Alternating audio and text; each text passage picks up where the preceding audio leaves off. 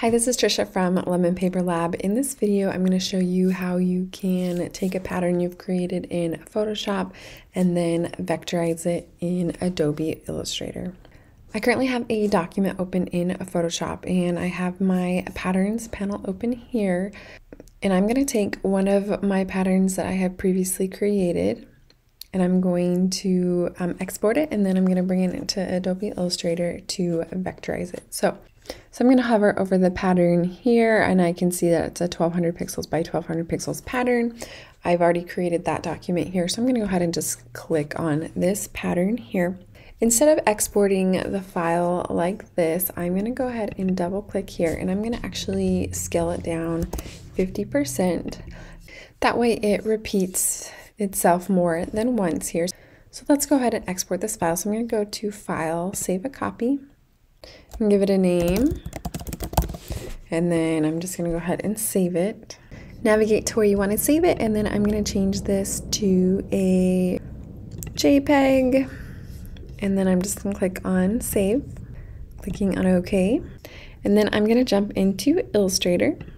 I'm just going to go ahead and create a file here. I'm just going to do 600 pixels by 600 pixels, and then I'm just going to click on Create. And then we'll need to bring our image into Illustrator. So let's go to File, Place, navigate to your file, and then just click to Place. And then we can just click to place it into our document here.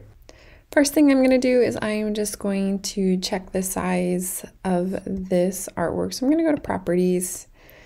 And then here I can see that my width and height is 288. So I'm just going to make a note of that because we will use that value in a second. With it selected, we are now going to do Image Trace.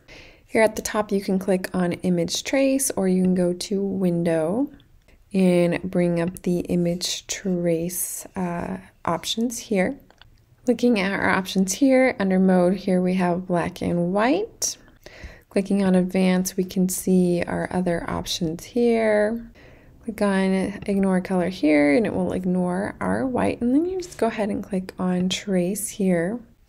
And then we have our preview checked here, but you can uncheck it and check it to see our result.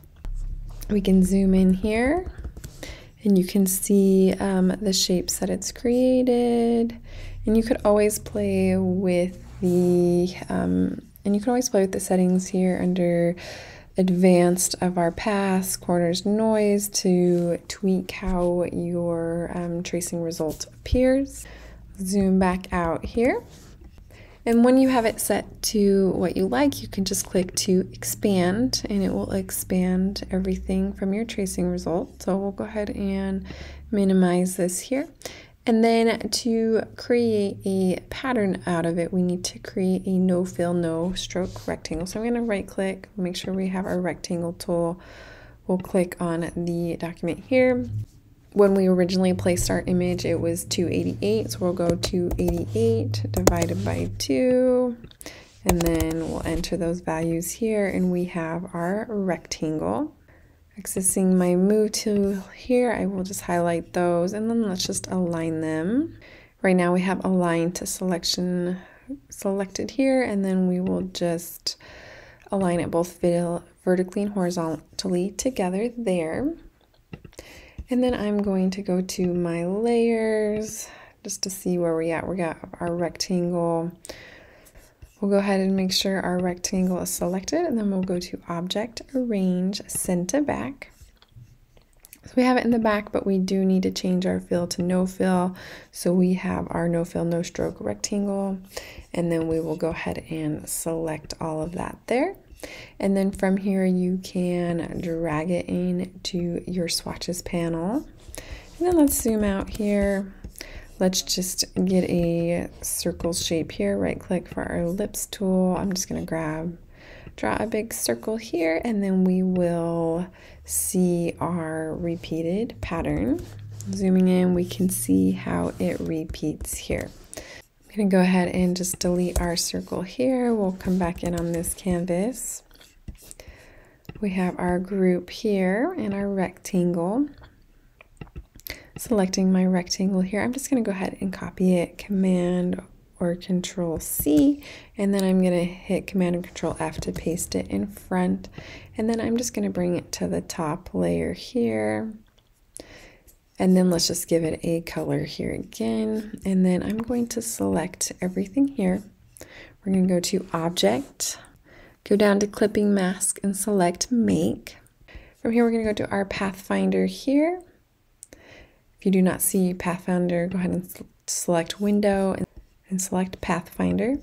And then we are going to do the trim option here, and that is just going to take that clipping mask and just cut off the excess so we have our object here.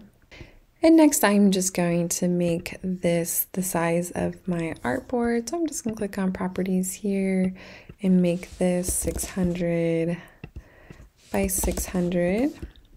And then we'll just align it here. We'll set X and Y to 0. And we have it aligned to our artboard. So now we have a swatch of our pattern that we brought in from Photoshop that you can now use as a vector pattern here in Illustrator. Thank you for watching this video on how to take your pattern from Photoshop and vectorize it in Illustrator using the image trace feature.